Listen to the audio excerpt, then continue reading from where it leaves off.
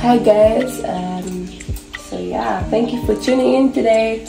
Basically today I didn't go to the community because I have a number of reports to compile. I have a lot of work to do.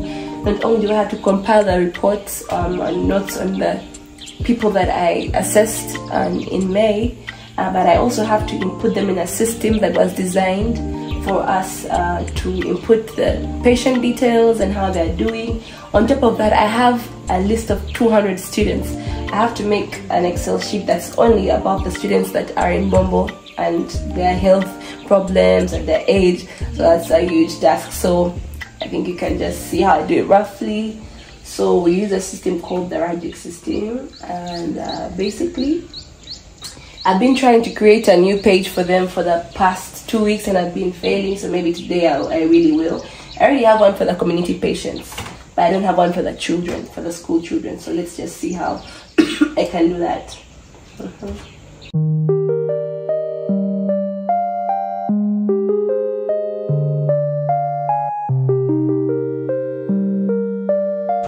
I hope it works. Oh my god. Oh my god.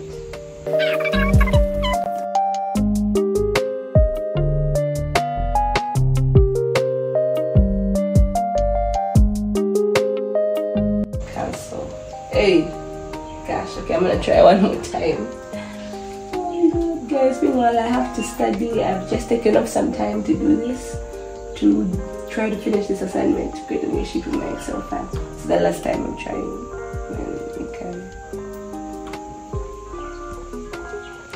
Okay. Okay.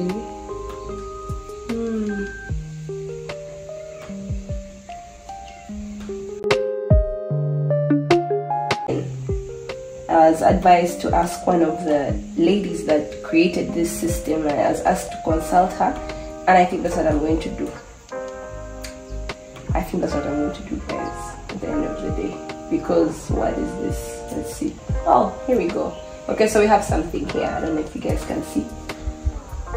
We have something. We've made something. So what I'm gonna do, I have the name, but it does some weird thing called free text. I don't know why, but okay, let's just put that. We'll put the name,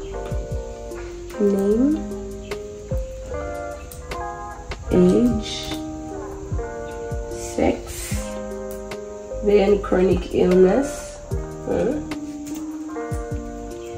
And what else? Name, age, sex, chronic illness, and management, like the drugs that they're currently on for that illness. Then also their HIV status. Don't worry guys, I'm not gonna tell you the names of the students. Of course that's confidential. I just want to show you how it's done. HIV status, then sickle cell disease, HPV vaccination. Yeah, I think that's it. No, don't leave. Save. So guys, honestly, before you did this, just that it would leave some weird free text jars, like I can't input the name there, but it's okay. I'm just gonna go with this at the end of the day because this is an assignment that has been on my desk for way too long.